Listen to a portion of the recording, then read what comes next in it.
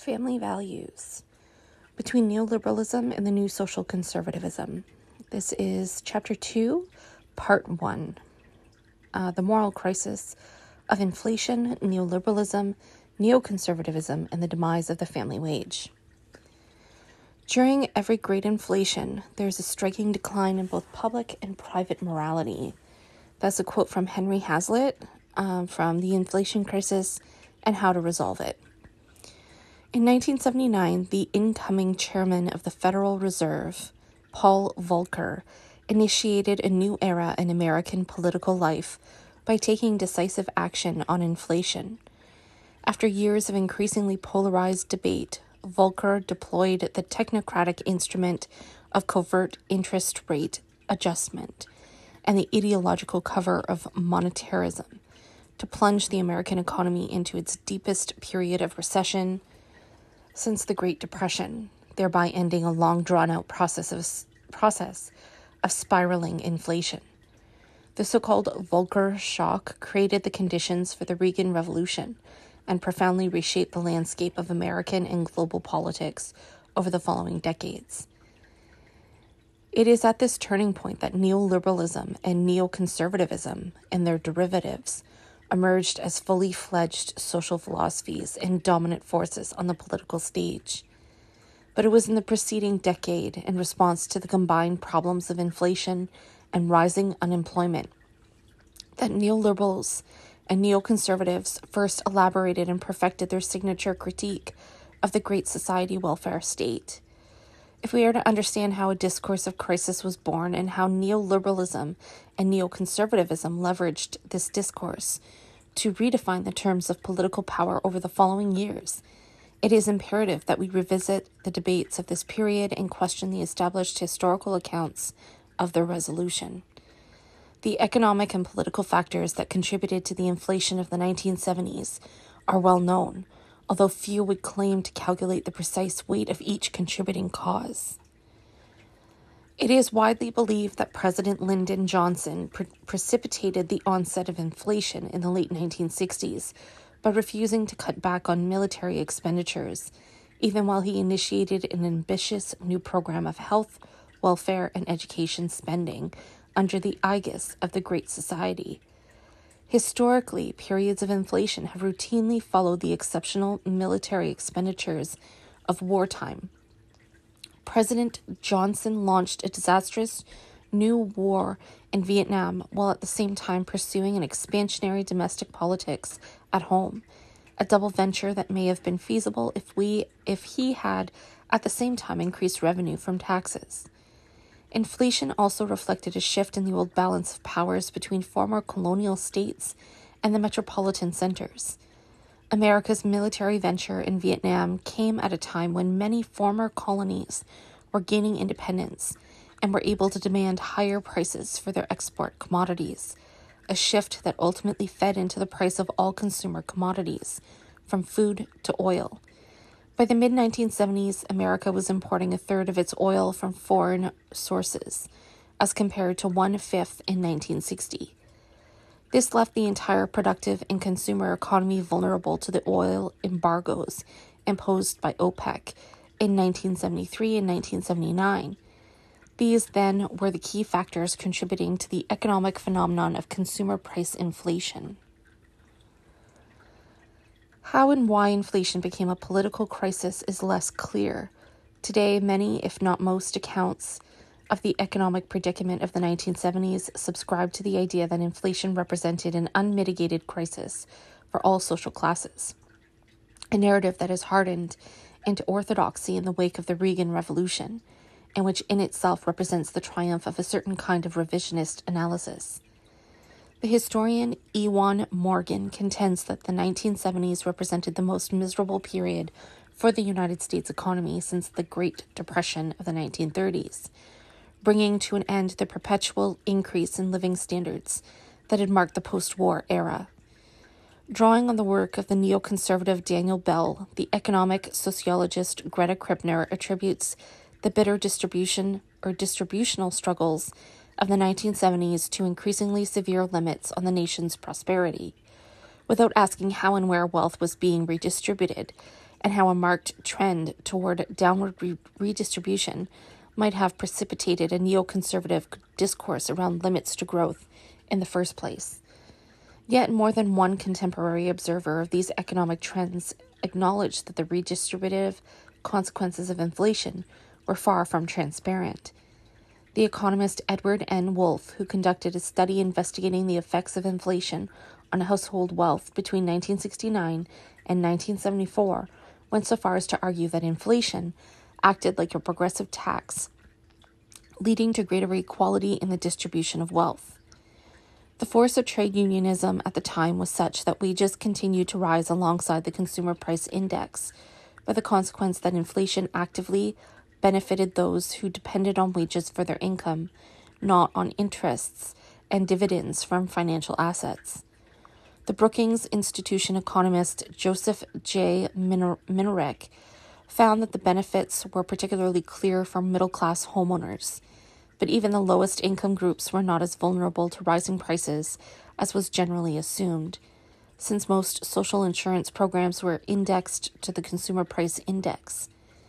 Inflation, moreover, had the curious effect of redistributing wealth from creditors to debtors by steadily eroding the price of debt. As long as wages kept rising, it made sense for workers to buy for the future on credit, giving rise to the popular perception that everyday workers were turning into investors and speculators, indulging in luxury consumer goods that had only recently been out of their reach. For those whose net worth derived from financial assets, however, the consequences of inflation were unremittingly negative. Institutional and personal investors, including the wealthiest 10% of households, searched in vain for a safe avenue of investment throughout this period as inflation eroded the real rates of return on their long-term financial assets. Uncertainty hovered over the future of investment for rich and poor alike, but whereas the unpredictability of the dollar's future price promised depreciating interest payments to everyday workers and debtors, it signified the exact opposite to the nation's creditors: ever-diminishing asset values and the futility of investment itself. By the late 1970s, this situation prompted a sensibility of outright anti-government rebellion among free market neoliberals such as Rose and Milton Friedman, who accused the Federal Reserve of defrauding investors of their wealth via the manipulation of the money supply. For the investment class, the sense of crisis was exacerbated by the fact that the labor unions of the 1970s were able to hold their own against any attempt to push down wages in response to inflation. Business owners lamented the fact that rising costs of production could not be offset by a corresponding rise in labor productivity, as they encountered an ever more militant and restive workforce. It was similarly impossible for American corporations to recoup losses by pushing up prices, because they were now confronted with rising competitive pressures from Europe and Japan. The growing political influence of organized labor was reflected in the fact that wages continued to rise against a background of high unemployment. This phenomenon, known as stagflation, confounded the predictions of post-war Keynesian economics, which in the form of the so-called Phillips curve posited a stable negative relation between the level of unemployment and the rate of change of wages. For the business and investment class, stagflation was a sign that the Keynesian consensus between labor and capital had outlived its political usefulness. Simply put, what had looked like a consensus solution to all parties in the wake of the Great Depression now appeared to be empowering the working class over investors. Today, a number of scholars argue that the Volcker shock of 1979 must be understood as a concerted political response to the rising militancy of the Fordist working class. In their illuminating analyses of this period, the political economists Leo Penich, Sam Gindin, and Edward Dickens remind us that Arthur Burns, chairman of the Federal Reserve between February 1970 and February 1978, openly ascribed the problem of stagflation to the overweening power of trade unions and the social welfare expenditures that, in his view, served to subsidize strikes. These theorists perform the important task of restoring the question of class politics to the historiography of inflation, yet they are less successful in accounting for the peculiar focus and moralizing tenor of attacks on social welfare during this period. Having assumed an already unified conception of the working class, they cannot tell us why contemporary diagnoses of crisis focused so insistently on one welfare program in particular, AFDC, or Aid to Families with Dependent Children, and why that program came to be associated with a general crisis of the American family. Consequently, they are unable to explain how the problematic of family dysfunction became so central to popular understandings of inflation, or why the Reagan-era response to inflation would propel family values to the forefront of American politics over the next several decades. For contemporary commentators, however, the stakes were clear enough. Stagflation was a problem not only because it skewed the Fordist social consensus in favor of the working class, but also because it threatened to undermine the normative foundations of the Fordist family wage. In effect, by the late 1970s, commentators from across the political spectrum agreed that inflation represented a threat to the moral fabric of American society. With a nod to the work of Friedrich Hayek, Federal Reserve Chairman Paul Volcker described inflation as a moral issue. It corrodes trust, particularly trust in government. It is a governmental responsibility to maintain the value of the currency that they issue. And when they fail to do that, it is something that undermines an essential trust in government. Others traced a direct line of causation between this erosion of political trust and the breakdown of traditional family structures. The monetarist Milton Friedman understood inflation as a dangerous distortion of money that undermined its intrinsic neutrality and imposed a fraudulent tax on investors. For Friedman, inflation was foremost a consequence of excessive growth in the money supply, and yet the money supply also became entangled with fiscal policy when the government paid for indulgent social welfare programs by monetizing debt rather than raising taxes or borrowing funds. Inflation then was not only an evil in and of itself, it had also served to finance welfare programs, whose major evil was to undermine the fabric of society, that is, the natural incentives of the family and the market. The Virginia School public choice economists James Buchanan and Richard Wagner discerned an even more direct relationship between inflation and moral crisis. Unlike the monetarist Friedman, the Virginia School economists expounded a fiscal theory of inflation that pointed to government deficits as the primary cause of monetary instability. Accordingly, Buchanan and Wagner did not hesitate to attribute inflation to the decline of the old-time fiscal religion that had once upon a time committed both governments and households to balanced budgets and everyday austerity. By creating uncertainty about the future value of money, they argued, inflation had the effect of shortening time horizons and inducing a desire for speculative indulgence among the consumer public. This in turn had led to a general breakdown in public morality whose effects were visible in everything from expanding welfare roles to sexual promiscuity.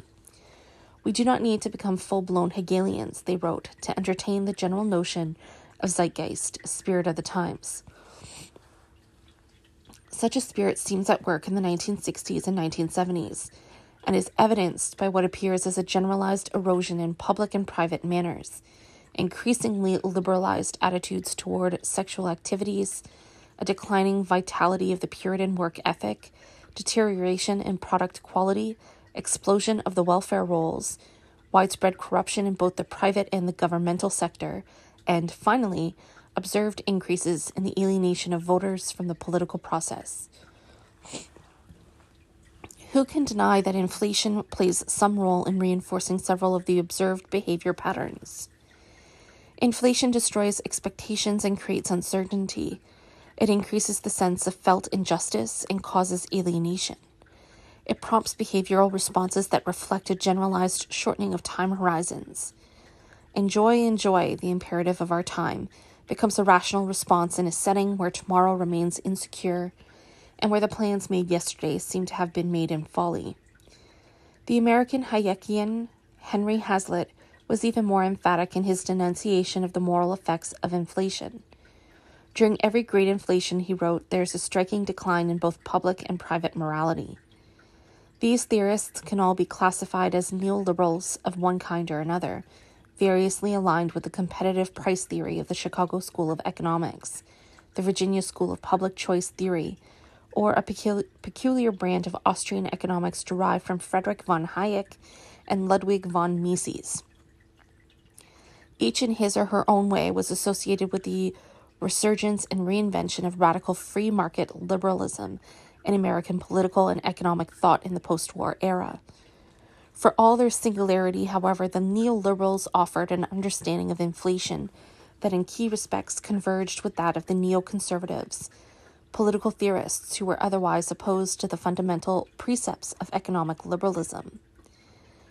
The sociologist Daniel Bell, for instance, perhaps the most famous neoconservative commentator on inflation, thematized the moral and economic crisis of the 1970s in terms very close to those of the Virginia School, neoliberals in particular.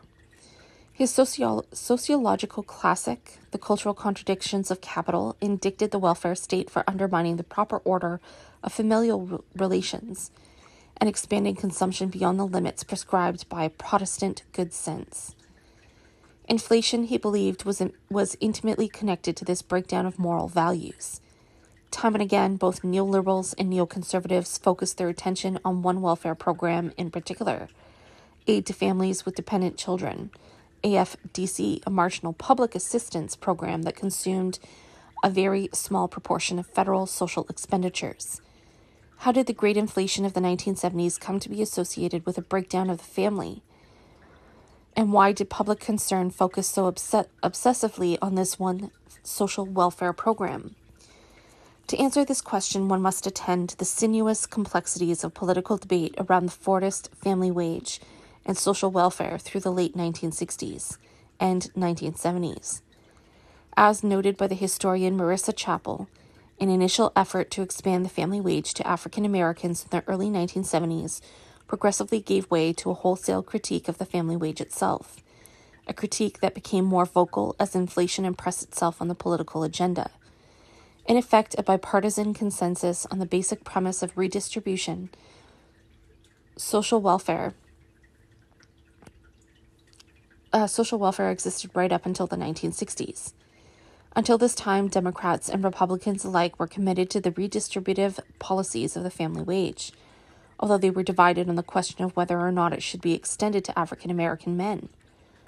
Old Democrats and future neoconservatives, such as Daniel Patrick Moynihan, were convinced that the family wage should include African American men, a view they shared with many liberals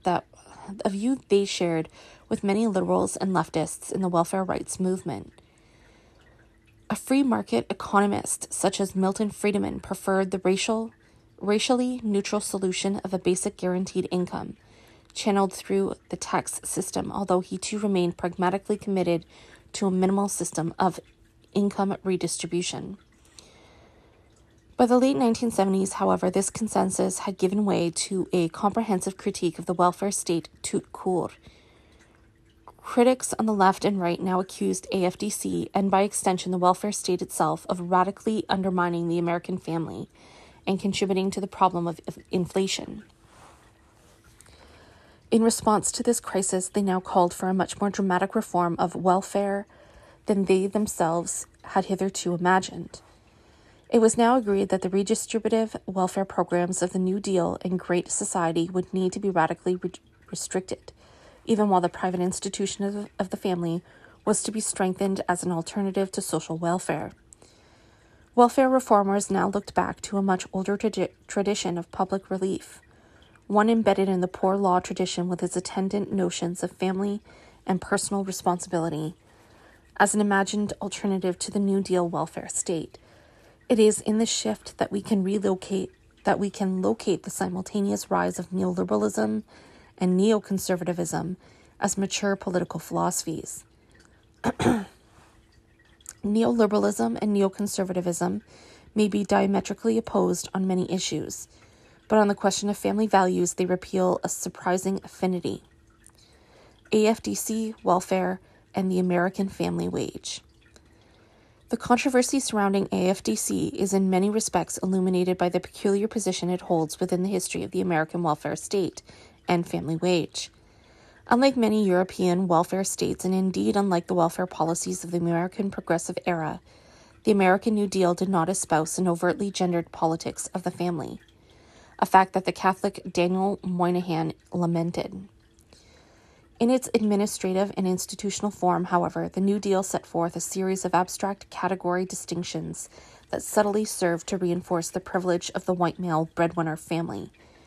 By sorting citizens according to the purportedly neutral category of employment status, the New Deal created a welfare system that was highly divided along the lines of gender and race.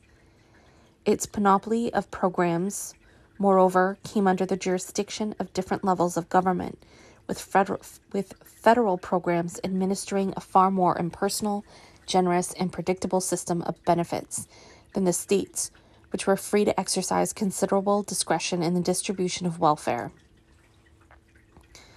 The hierarchization of welfare benefits was further inscribed in the very design of welfare programs. Social insurance programs that targeted lifelong workers and collected contributions from workers or their employers, enjoyed a much higher social status than the public assistance programs reserved for the non-contributing poor. Public assistance came under the rubric of relief programs and was highly dependent on prevailing public opinion about the deserving or undeserving character of the poor. ADC fell on the wrong side of each of these institutional divides. Aid to Dependent Children, as AFDC was first called, was one of the many welfare programs created by the Social Security Act of 1935. Although it was a public assistance program and subject to a high level of public scrutiny and state discretion, it inherited its original structure from the earlier Mother's Pensions Program and therefore enjoyed a certain level of respect. Mother's pensions had embodied the family wage ideal of the Progressive Era, which mandated that white women and their children should be supported by the state in the event of their husband's death.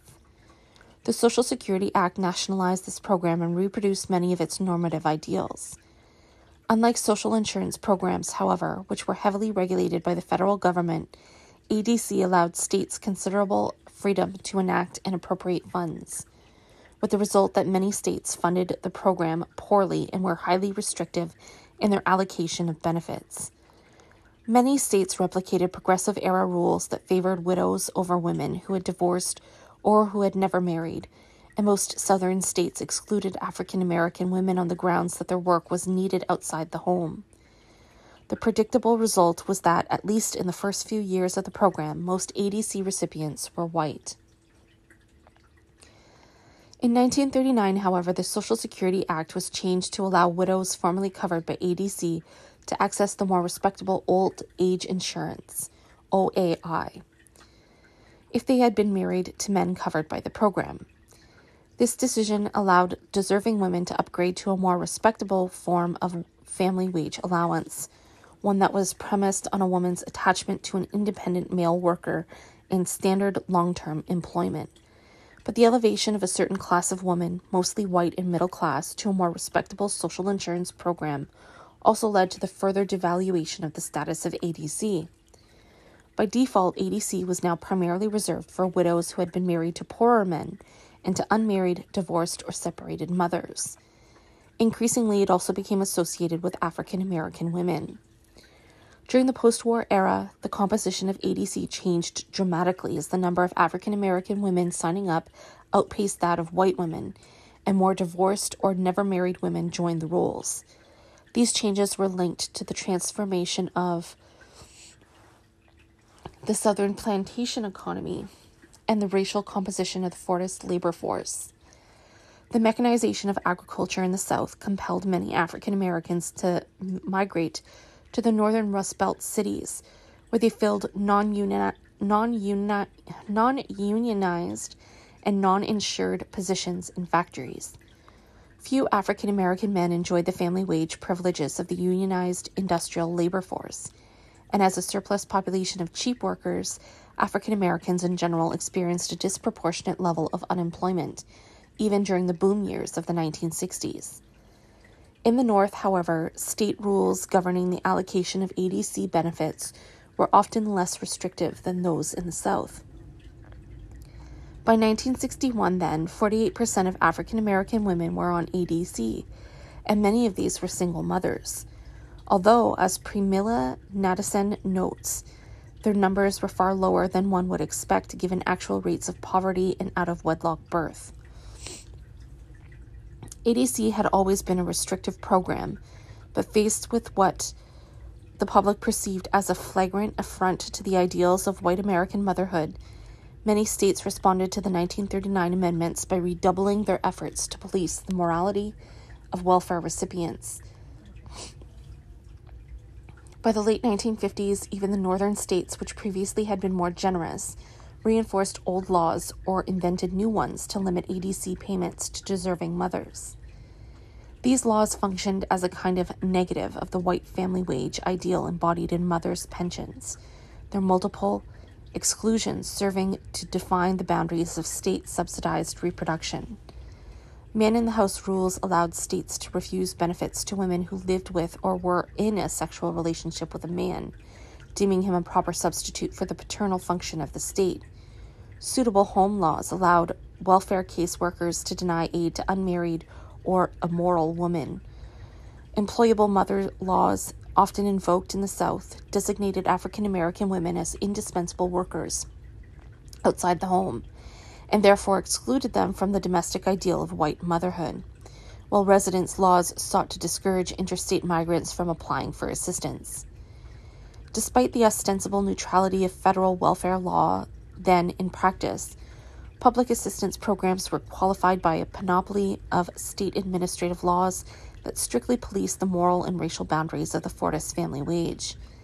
These racial and sexual normativities were truly foundational to the social order of American Fortism, determining just who would be included and who would be excluded from the redistributive benefits of the social wage.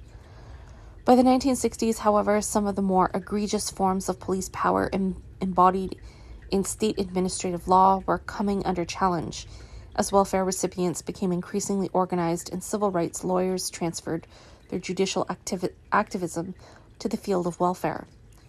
During this period, the Supreme Court was receptive to plaintiffs who challenged the right of the states to deviate from the general terms of federal welfare law. In a series of test cases initiated by welfare rights activists and public interest lawyers, the Supreme Court proceeded to limit the prerogative of state welfare agencies to make judgments about the perceived morality of welfare recipients. In one particularly significant case, King v. Smith, decided in 1968, the Supreme Court unanimously overturned the state of Alabama's substitute father rule, which denied benefits to women who were in a sexual relationship with a man.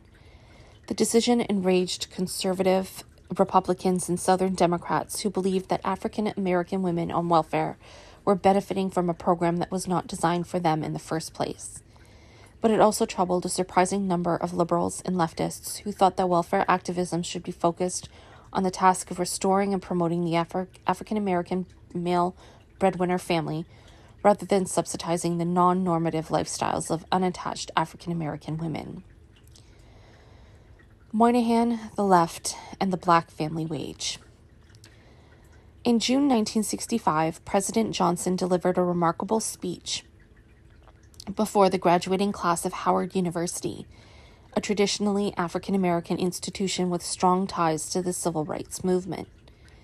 Reflecting on the progress of the Great Society reforms, Johnson acknowledged that neither opportunity liberalism nor the formal recognition of civil rights would be enough to overcome the enduring legacy of racial discrimination in the United States. The most important factor in the persistence of black disadvantage, he argued, was the breakdown of the Negro family structure. Accordingly, any effort to go beyond the Great Society agenda would require both affirmative action and a comprehensive program to strengthen the African American family. The Howard University speech had been drafted by Richard N. Goodwin and Daniel Patrick Moynihan, advisors in the early Johnson administration, and reflected the content of a report, then unpublished, that Moynihan had recently written. The report, entitled The Negro Family, The Case for National Action, would prove much more divisive than Johnson's speech before an audience of African Americans graduating students. In this study, Moynihan reflected on post-war trends in the formation of black and white families, the changing composition of welfare roles, and the rising in unemployment rates among young black men, all familiar themes to readers of the popular press, and offered a long durée historical analysis to account for them. For Moynihan, the contemporary situation of African Americans living in the inner cities was unambiguously pathological. High rates of criminality, youth alienation, and unemployment were all signs that something was seriously wrong, and this malaise could ultimately be traced to the disintegration of the black family. Moynihan lingered over the details of this apparent disintegration, the rising rates of separation, divorce, unwedded childbearing, and female-headed families in which women had assumed an unnaturally dominant and overbearing role.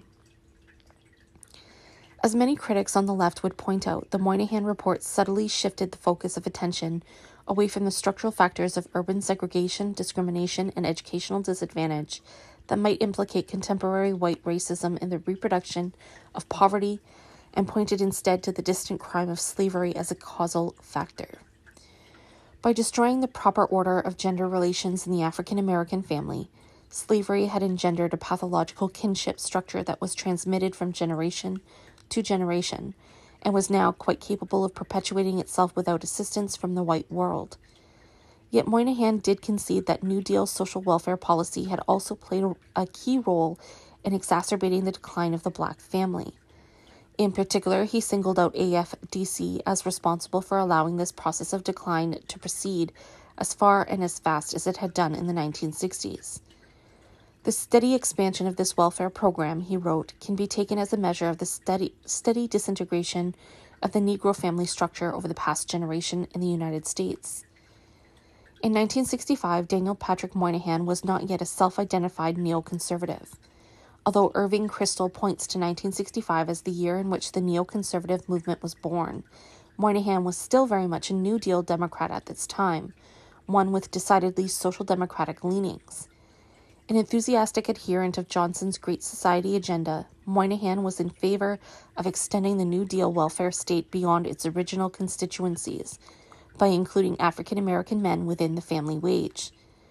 Moynihan's views on welfare were shaped by a Catholic social philosophy that had long seen the welfare state as the ideal conduit of family values.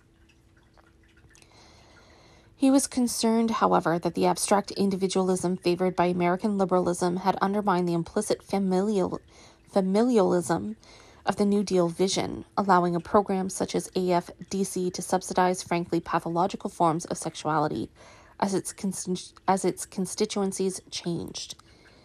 As a solution, he urged Johnson to adopt a national family policy on a par with the Employment Act of 1945, and to include all races within its provisions. The Moynihan Report met a hostile reception from many liberals and leftists who otherwise supported the goal of progressive welfare reform. By the mid-1960s, a coalition of middle-class liberals and radical leftists had united around the cause of pushing for a more generous and activist expansion of welfare than that envisaged by Johnson's rather tepid Great Society reforms. This coalition included established labor unions, welfare associations, religious charities, civil rights groups, social workers on the liberal spectrum, and farther to the left, more radical groups such as the Black Nationalist Movement, the emerging National Welfare Rights Organization, and feminist activists.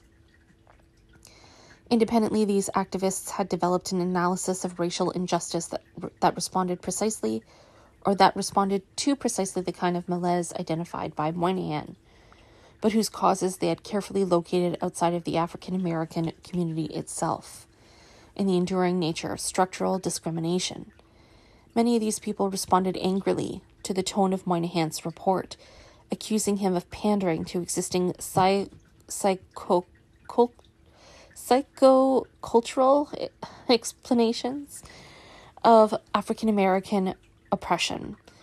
It is this hostile reaction that is most often recalled in contemporary accounts of the Moynihan Report, and yet, as the historian Marissa Chappell has recently argued in some detail, the anathema surrounding Moynihan's name has tended to obscure the considerable affinity between Moynihan's family wage ideology and leftist and liberal conceptions of welfare reform at the time. The liberal and left coalition for welfare reform may have quibbled with causes of African American disadvantage adduced by Moynihan. Yet they were in fundamental agreement on the point that this disadvantage undermined the family, and that any long-term solution to racism would therefore require an effort to restore the African American family and the place of men within it. This consensus reached across the spectrum of liberal and left participants in the welfare reform movement. Reformist civil rights leaders such as Martin Luther King were sympathetic to the findings of the report, while Black Muslim and Black nationalist leaders were in frank agreement with its suggestions of pathological matriarchy and male castration. But even those on the radical labor left were receptive to Moynihan's arguments. A few years after the publication of Moynihan's report, a new kind of labor activism would erupt on Detroit's auto plants as African American workers, both men and women, adopted strike tactics outside the wage bargaining framework of the New Deal labor unions. Brought together under the umbrella of the League of Revolutionary Black Workers in 1969, these unions openly repudiated the reformist and assimilationist methods of civil rights activism on the one hand, and the white New Deal labor unions on the other. But they were by no means hostile to the family wage arguments preferred by Moynihan. Indeed, even while the first wildcat strikes were initiated by women, the revolutionary unions saw the restoration of African American manhood via an extension of the New Deal family wage to black men as the ultimate aim of their extra-legal activism.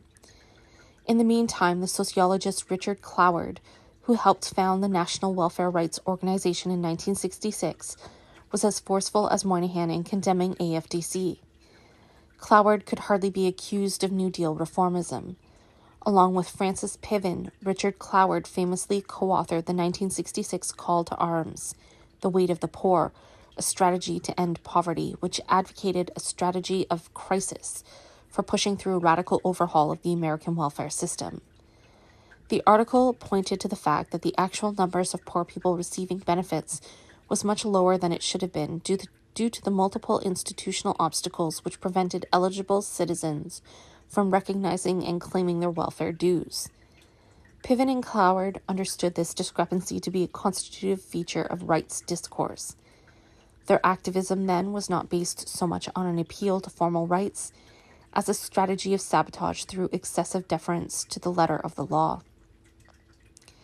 If all eligible poor people were to claim their welfare rights en masse, the welfare system would be overwhelmed and the state would be forced to institute a guaranteed income instead. This strategy rested on the idea that the formal equality promised by federal welfare law could, if taken at its word, force a more revolutionary change on the state. Despite their methodological radicalism, what Cloward and Piven meant by a basic guaranteed income was in fact a male breadwinner's wage.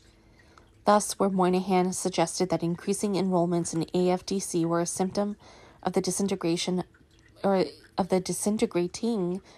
black family, Cloward and Piven went further and identified AFDC as a leading cause of family breakdown.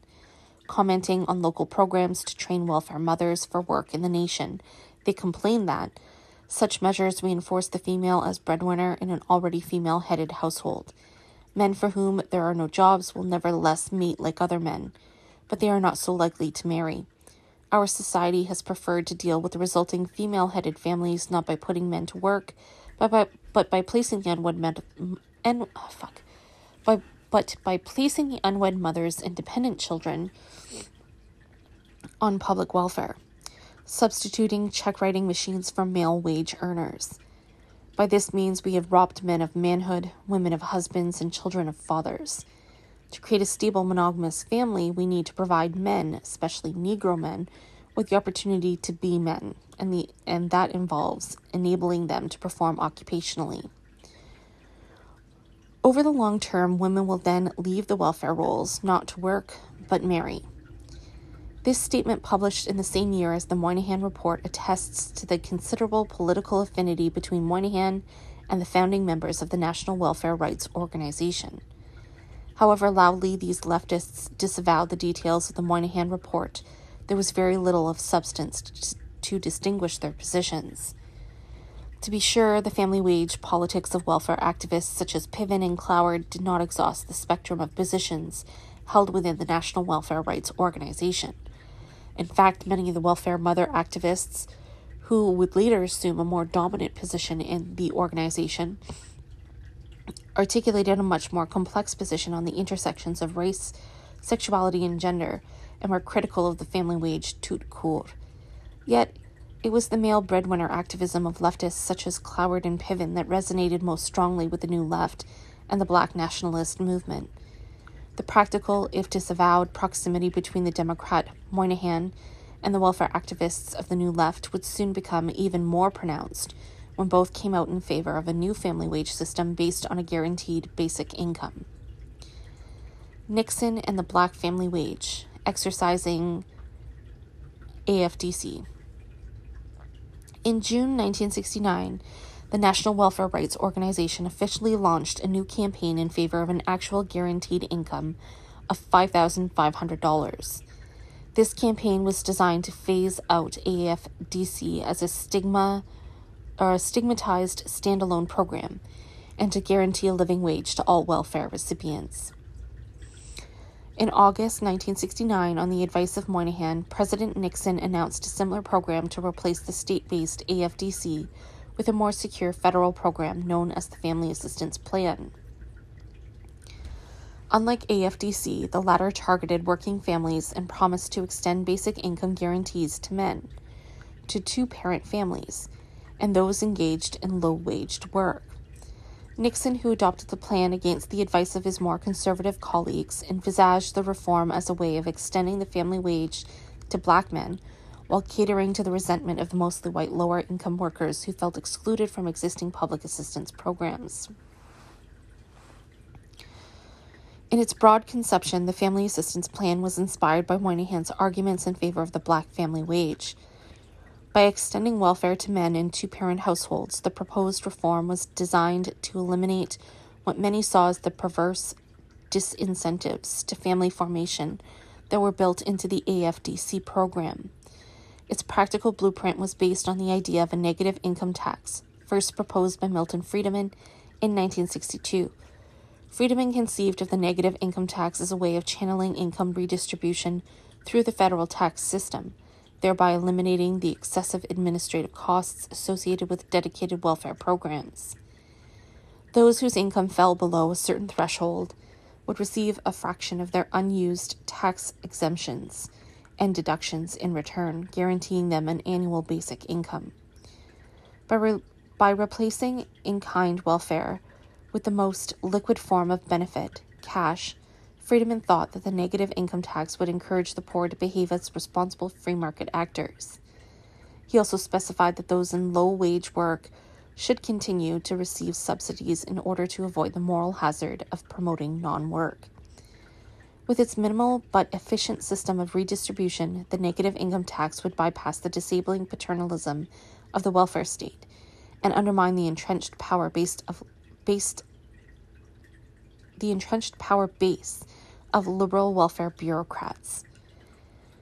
The fact that Nixon's proposal for an expanded family wage attracted such a broad alliance of supporters, embracing the Republican president and moderate conservative Richard Nixon, the neoliberal Milton Friedman, the Democrat Moynihan, the liberals and leftists of the national welfare rights movement, and liberal economists such as John Kenneth Galbraith and James Tobin, is testament to the very different political atmosphere of the 1960s. During this period of steady economic growth, Keynesian fiscal expansionism was an orthodoxy shared by left and right. In a reflection on federal welfare reform published in the National Catholic Weekly Review in 1966, Moynihan noted that the United States is now in the 53rd month of unbroken economic expansion, the longest and strongest in peacetime history. During this brief, fleeting period, we have raised the gross national product by some $160 billion. It was now the perfect time, he concluded, to supplement the founding moment of New Deal social reform with a second generation of family-based policies. This remarkable consensus continued into the early years of the Nixon administration, even as inflation became a discernible problem. This is not to say that the various supporters of Nixon's Black family wage shared exactly the same vision of reform. Among those who supported the plan, differences of opinion were already incipient. Friedemann, for example, envisaged a more frugal form of welfare redistribution than that favored by liberals or leftists. In private correspondence, he conceded that he saw the negative income tax as a pragmatic step towards the elimination of all social welfare programs. But with the exception of a few dissident feminist voices in the national welfare rights movement, all agreed that welfare in its existing form undermined the traditional family, and all converged on the necessity of maintaining some kind of redistributive welfare system. In the 1960s, even Friedemann recognized the need for a basic income redistribution program to ameliorate the inevitable market failures of private charity. In 1970, the Democratic Party-controlled House representatives approved Nixon's recommendations by a large majority. Later that year, though, the Family Assistance Plan was roundly defeated by a coalition of Republicans and Democrats in the Senate, presaging a long-term reshuffling of left and right in the American political landscape. Designed to suit all stakeholders, the final version of the Family Assistance Plan ended up disappointing everyone. Welfare rights activists objected that the plan would reduce benefits to well below the poverty line for most welfare recipients, would eliminate the right to a fair hearing, and would reintroduce arbitrary powers of surveillance. Free market economists such as Friedemann thought the plan ended up complicating rather than streamlining the current welfare bureaucracy, and did not sufficiently remove disincentives to work. What defeated the plan, however, were not so much these specific objections as Nixon's own decision to abandon the politics of consensus on welfare in a context of rising inflation. In the first year of his presidency, Nixon had surrounded himself with liberal policy advisors such as Moynihan and Robert Finch, who convinced him that an expansion of the family wage was the best way to placate racial tensions, while simultaneously allowing him to wrest the white working class from its traditional allegiance to the Democratic Party. By his second year in government, the economic outlook had soured, and Nixon was less convinced that this strategy would work. Instead, he decided, behind closed doors, to abandon any attempt to reform AFDC, while simultaneously overseeing some of the most generous expansions to Social Security in the program's history. Social Security was and still is one of the New Deal's less contentious social insurance programs, precisely because it remains relatively untouched by the normative issues of race, gender, and family formation that intersect in programs such as AFDC. When Nixon retreated from the agenda of reforming AFDC then, the extraordinary consensus that had formed around the project of the expanded family wage came apart, and the moral crisis, and reshuffled into distinct political positions. As the expanding economy of the mid-1960s gave way to the soaring inflation of the 1970s, AFDC became the touchstone for increasingly acrimonious debates about the very feasibility of welfare redistribution. In this new economic context, liberal Democrats such as Moynihan and free market neoliberals such as Friedemann, who had once converged on the necessity of the family wage, began to formulate a distinct new political philosophy of non-redistributive family values. It is at this turning point that we can locate the emergence of both neoconservatism and American neoliberalism as mature political philosophies.